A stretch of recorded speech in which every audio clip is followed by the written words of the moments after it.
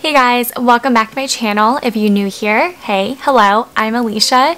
So this is not a typical video of mine. I don't film stuff, talk about technology, but about an hour ago I posted on my Instagram story, here's my Instagram, a screenshot of my home screen, and I received many questions about how I achieved that whole look, the whole aesthetic, how I customized it, and all that fun stuff. So there's a lot of material to cover, and I just thought to myself, I can't write this down. Filming a YouTube video is definitely the best way to show you guys how I achieved the look that I have on my iPhone.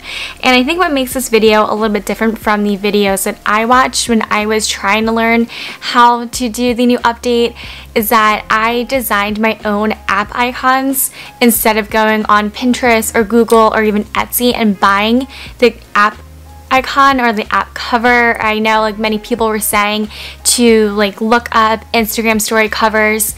Instead of doing that and having to deal with the whole process, I just designed everything myself. It was super easy, super fast, and if you're curious on how I did that, then keep on watching this video because I think that's the best route to go in my opinion. So like I said, there's a lot to cover, so I'm just going to try to keep this as short as possible and just keep on moving with stuff. So the first thing is obviously that you need to update your phone to the newest iOS. You need to update your phone to the newest iOS update, which is iOS 14. So once you have that, then you can go ahead and do all this fun stuff with your iPhone. So firstly, your first order of business is to go on the App Store and to download an application called Widgetsmith. So this is what gives you those widgets on your iPhone and what many people are talking about and customizing their phones with. So for example, if you look on my home screen, you see a calendar and then you also have two photos. That is from Widgetsmith and also has the name of the application underneath. So that is one way you can customize your phone, and I will walk you guys through how I do that. So click on Widgetsmith and I'll do this medium widget for an example. So you click on add medium widget and then you click on the one you want to customize. Click on it again. Personally, I feel like this app is a little bit redundant because there's so many different like things you have to click on and so many different folders in a way, but it's pretty easy. It's just kind of tedious getting to know how to work the application. So you can customize the widget, hi Harper, and also what exactly the widget shows and displays. So you can have time, dates, photos, which is how I did the two small icons, and then you can have a calendar, reminders, weather, which is locked for people who use the free version. Sorry, my dogs are here. There's a unlocked version where you can pay a monthly or yearly subscription to use Widgetsmith. In my opinion, that which is not needed for me because I have so many other monthly subscriptions, so I opted out for that. But if you do want to see the weather, you can go ahead and buy that. And then you also have health, activity, tides, and astronomy. That is my dog. Harper, go lay down. Alright, so for this example, I'm just going to use date and time. So that's already selected. Then you can go down to font, which that will change the font style. So for this one, let's do typewriter. That one's kind of fun. So I'll click on that, and then you can change the tint color, which is just another way of saying the font color. So I'm just going to stick to white, and then the background color. So you have different options for like the opacity of the background, but then you can also choose some really fun colors. So let's do, I really like this blue-green. That's a cool color. And then you also have the option for a border. I personally am not a fan of that look, so I'm just going to select none. And then go back to medium number 3, hit save, and it's saved. And now you're probably wondering, okay, so I made the widget, but then how do I get it on my home screen? So what you're going to do is you're just going to press down on an empty space on your home screen, and you'll see that this allows you to edit your... Oh my goodness, what do you want? What was I say? Alright, so then, and then you'll see that there's a little arrow on the left side. go ahead and click that, and then just search Widgetsmith, click on it, and then choose the size of the widget that you want to add. So we chose a medium size. Going to click on the blue add widget button, and you may notice it's the exact same as the first one I have, so I'm going to show you how you can edit that. So click done, then press down on the widget, and you'll see it says edit widget.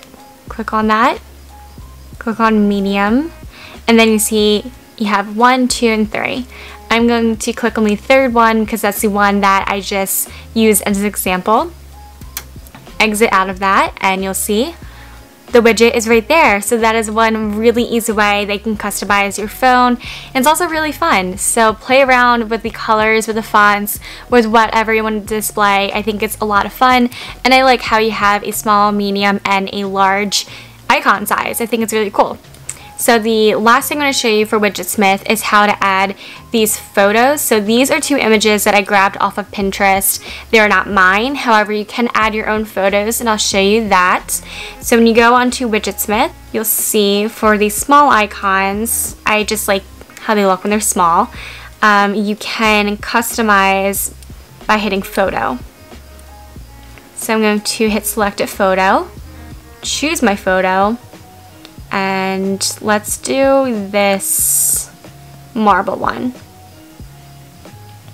Going to exit out, hit save, and then do the same thing of holding down on my screen, adding Widgetsmith, small, add, hit done, and then press down to edit the widget. Go to small 3, and then there is my image. So it's another really simple and easy, fast, effective way to add some color, some texture, some life to your whole iPhone. And I think it's also really fun because you can choose your own photo of like your pet. Like if you aren't crazy like me and your pet is your screensaver already. So now you're probably wondering, alright, so how did you create, I just kicked my camera, wondering how did I create these little icons and customize them all myself. So for that, I'm going to hop on my laptop and show you guys how I designed them. Alright, so I have my laptop here. So I'm going to go on a website called Canva. And Canva is a really, really cool website platform. I believe they also have an app that you can download on your phone. I personally just use it on my laptop because I work better like that.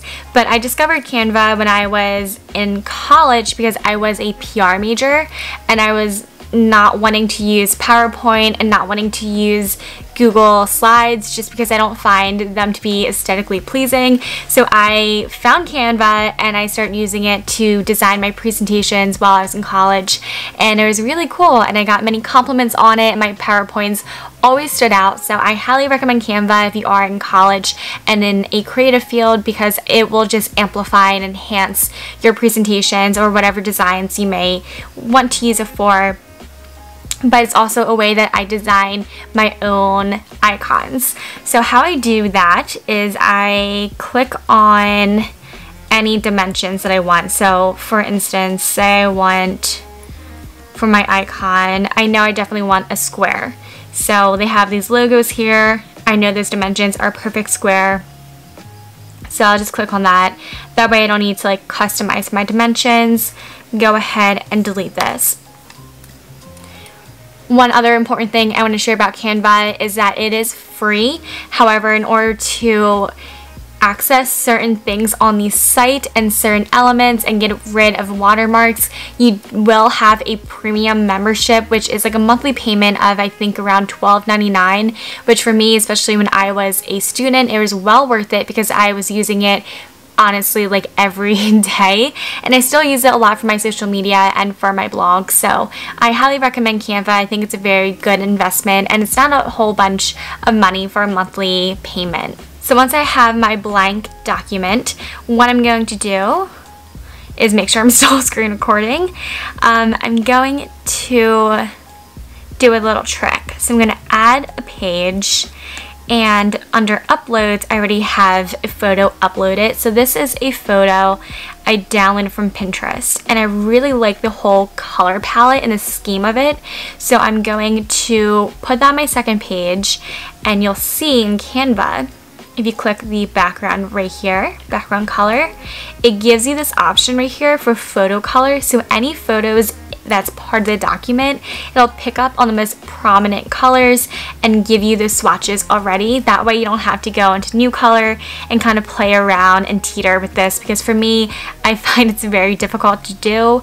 So I highly recommend just finding a photo with colors you really love and using that for your background. So what I'm going to do is click on one of these colors. I love muted colors, as you can see, so I'm going to click this really pretty muted light brown, and that is my background color. So then from here, I'm going to go on elements, and the really cool thing, especially when you have premium on Canva, is they have icons to pretty much every single social media out there. So say I want something like Facebook, I'll type in Facebook, and you can see you have all of the icons, which is pretty amazing. So I'm going to click on this one, and you can change the color to white or whatever color you may want. I'm going to choose white for mine. And then I'm just going to increase the size of mine. I believe I did all of my icons like 330 width by 330 height. And then you just center it. And there you go. There's an icon right there. It's so easy, so fast, and it's a lot easier than like searching all throughout the internet, searching through Pinterest, going through Etsy, trying to find an aesthetic that fits you when you can just customize it yourself. I'm going to save this as just Facebook, and then I'm going to download it as a PNG, probably just do a JPEG as well. But I've always just done PNG. I'm going to just select page 1 because I don't need the second page for this document. Download it. And then I'm going to airdrop this to my phone. Right, so once you have the photo on your phone, you're then going to go on shortcuts on your phone, and you'll see I have my shortcuts made already, but for this example, I'll create a brand new one. So I'll click on the little plus button and then hit add action. I'm going to search open app, click on that, click on choose, and we are doing Facebook, so I'm going to select Facebook. From there, you'll see on the right-hand corner these 3 little dots. I'm going to select that, type in Facebook, and then click in the blue. It says Add to Home Screen. Click on that, name it Facebook again, or whatever you want to do. I don't think it really matters. And then you'll see on the left-hand side, there's a little image, and then it's like a blue border. I'm going to click on that. I'm going to click on that, hit choose photo, and then choose the photo that I want as the app icon. Select choose and then hit add. And then it says add it to home screen. Awesome. Click done, and you'll see when I come out, there's a little Facebook icon right there. That is my customized icon. So it is so easy to do that. I did it all for my home screen. I just changed the background colors and obviously changed the icon symbol, but that is such an easy way that you can have full control of how your phone looks, and it's really fun, and I really enjoyed designing my own icons. The sun's leaving me. So I don't know how important this is. It may be a little bit redundant, but I will also show you how I made my dock apps, the apps in my dock station, whatever it may be called. So I have my mail, my phone, text, or messages, and then my Spotify. But of course, I wasn't able to like get those title names the way I wanted them to be and the way I wanted them to fit. So I just renamed it like my phone. I just renamed it call. So I'm gonna hop back on my laptop and show you guys how I did that. Alright guys, so we are back on Canva here. And I'm just going to delete this Facebook icon.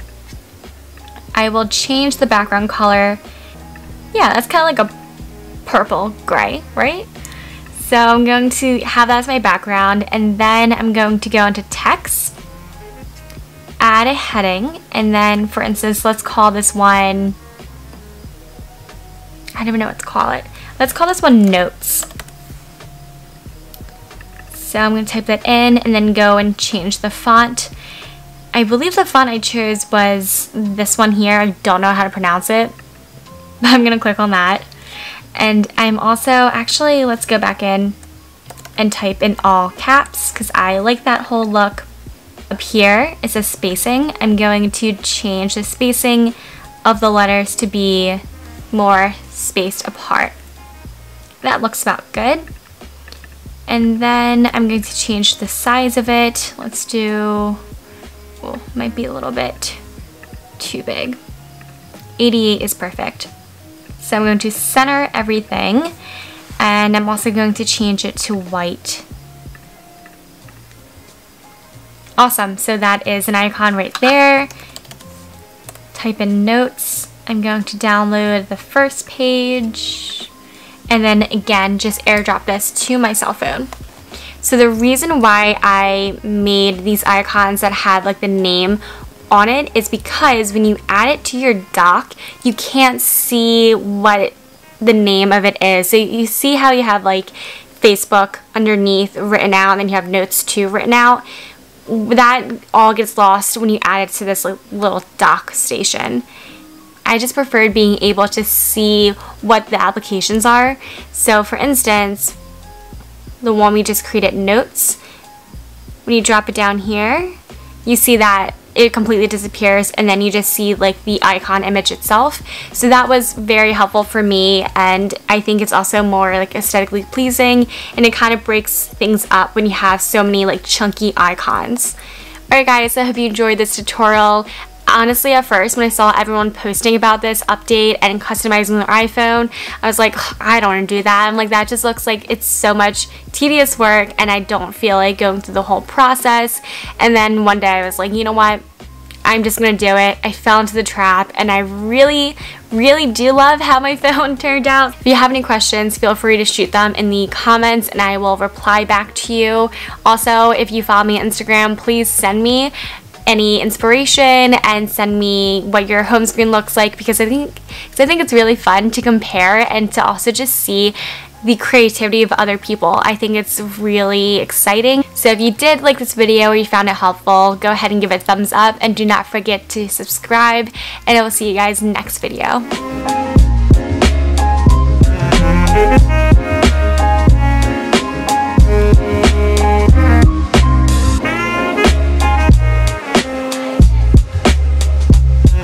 We'll be right back.